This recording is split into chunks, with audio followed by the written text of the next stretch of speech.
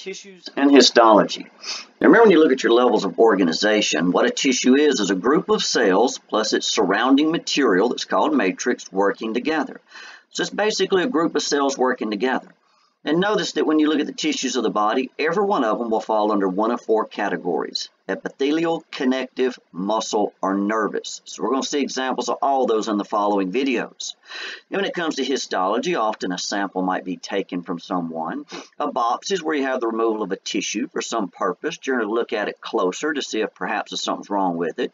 And most people will say that they've never had a biopsy done. If they've ever had a drop of blood drawn for any reason, or maybe some skin cells off the surface, those are all biopsies. Now, an autopsy, of course, is very different. There's where you look at a dead body to determine what killed them. So we'll look at these different cells and tissues here and a whole lot more along with them. But before we get into the adult tissues, think about the embryonic tissues. Now, these don't look anything like the adult tissues we have today. These germ layers, as they're called, will be discussed with a little section on embryology much later. But look at the three different types of embryonic tissue: endoderm, mesoderm, and ectoderm. Remember, endo's always inner, ecto's outer, and meso's generally the middle layer right in between them. So with this endoderm, that develops into the deeper structures of the body. Digestive tract. Think about the things inside the trunk of your body, where you think of most all those organs as being. The meso or middle layer, muscle and bone, are very big, blood vessels right along with them. And then the ectoderm be the very superficial things, like the very outer layer of your skin and some other structures of the nervous system. But looking at these four tissue types, let's start with the epithelial tissue. Now, these right here consist almost entirely of cells tightly packed together. And the reason being, epithelial tissue is generally the tissue that covers, lines, and protects most structures. Look at the outer layer of your skin, the epidermis. Look at these passageways which open to the outside of the body. Look at many organs, inside and out. You often see epithelial tissue. When something covers and lines, it's usually this here. Sometimes connective will do it too. So you think about covering body surfaces, and then when you look at glands, endocrine glands that produce hormones, or exocrine glands in many places, almost entirely epithelial tissue. So the outer layer on the surface of your body with your skin.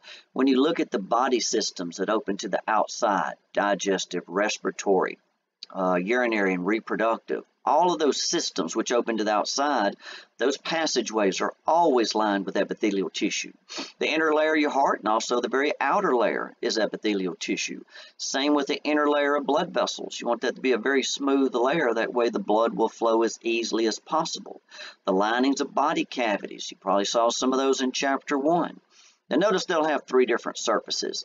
Now, the basal surface is the attached surface. The free is generally unattached, and then the lateral, like anything lateral, is generally in between two others. So in between two other cells, you'll find a lateral surface. But something else you want to always think about with epithelial tissue is a basement membrane. Most all epithelial tissues have it, and as long as that layer is intact, those cells will regrow from it. Specialized cell contacts, proteins which bind these cells together, are very important. Without all those proteins binding these cells, they wouldn't make a good barrier, and that's largely what this epithelial tissue is for. Epithelial tissue does not have blood vessels penetrating it. Because often it's so superficial, it would be easy to damage those blood vessels. So you won't see any arteries or veins going through epithelial tissue. And since this tissue is so exposed, it's often being damaged on a regular basis. So it's always undergoing mitosis. New cell layers are always coming up, pushing the old ones away. So back to that basement membrane. This is a layer, and they tell you it's acellular, so it doesn't have any cells in it. But think of it as like a sticky substance that holds these epithelial cells to something deep to it. Now, usually what that's going to be is a connective tissue. Connective tissues like to connect things, like an epithelial to something else. So you'll see this basement membrane layer just deep to the epithelial cells, not any of the other tissue types. As we said before, as long as this layer is intact, those cells will regrow, so it guides them when they do that after they've been damaged. They talk about this acting as a filter when you get to the nephrons, which are the functional units of the kidneys. You'll see that there are three different things, which make up a filtration membrane in the kidneys, holding big things back in the blood and letting small things go into the nephrons. Simple mechanical filter, just like a coffee pot on a filter holds back big things, tiny things go through. And not all the epithelial tissues have a basement membrane, but most of them will. Looking at functions, protecting things, covering and lining is usually where you'll find them in many cases. Acting as barriers, not just keeping things out, but also keeping things in. Now, you do have to permit the passage of some substances even though barriers are made. The nephrons in the kidneys were mentioned before, but you'll see when you get down into your lungs, there are these round, tiny, microscopic air sacs called alveoli. And you'll see the only thing that separates the air that you breathe in from the tissues deeper in your body is a very thin microscopic layer. Very, very thin layers will generally let things pass through them, where stratified thick ones won't. So there's some places the epithelial tissue makes barriers, but it still lets things pass. The pancreas, talk about secreting substances. Anywhere cells need to do a very large amount of absorption or secretion, you'll find epithelial cells, and microvilli will be found there too. We'll look at those further along. Absorbing. You look at the small intestine, there'll be these tall columnar cells with microvilli all over their surface. That gives you a lot of surface area, so you can do a whole lot of absorption, just like in other places you can secretion. And again, most all glands of the body are going to be epithelial tissues. Now look at some of these surface structures. They always have different sizes, numbers, and functions. Looking at the microvilli, those are the smallest. If you were to see these on the surface of a cell, there might be thousands of them on a cell, and they just look like a fuzzy border because they're so tiny. So they're definitely shorter in size than others, but they're more numerous, and they increase surface area anywhere a cell needs to do a lot of absorption or a lot of secretion, either way. Cilia, these are found on cells. You might find them by the hundreds, and they're larger than the microvilli, and they're always used for moving something over the surface of a cell. Good example is where you look at your respiratory bronchi, which are all these air pipe passageways. As you draw air in, it'll stick to that damp mucus environment, and the cilia have got to move that stuff out of that region. Otherwise, you'd have lots of infections and inflammation and damage. And then a flagella. The only place you'll see a flagella in humans is on a sperm cell. Only one will be found on the cell, and it's used for propulsion. It's like an outboard motor on the back of that cell. But look at how you can name and classify almost all epithelial cells and tissues. Now, what you want to do with almost all epithelial tissues is take one of these first words, simple stratified or pseudostratified, and then take one of these second sets, squamous, cuboidal, columnar. Now notice these first three words describe the number of cell layers that you'll find, and the second three words describe the cell shape. And when you look at cell shape, you always go to the outermost superficial layer if there's more than one. So looking back at the number of layers, if you've got a simple epithelial layer, it's just one cell layer in thickness. That's it, just one. Stratified is always two or more, and pseudostratified is just one, but it looks like two. You'll see a picture of this further along. Pseudo means false, so falsely stratified is still one. And then you look at the shape of the cells. Squamous is flat, think like a pancake or a shingle on a rooftop. Cuboidal is simply cube shape. Often they look round in the histology pictures, but round isn't an option. Go with cube. And then there's the columnar, the tall and thin.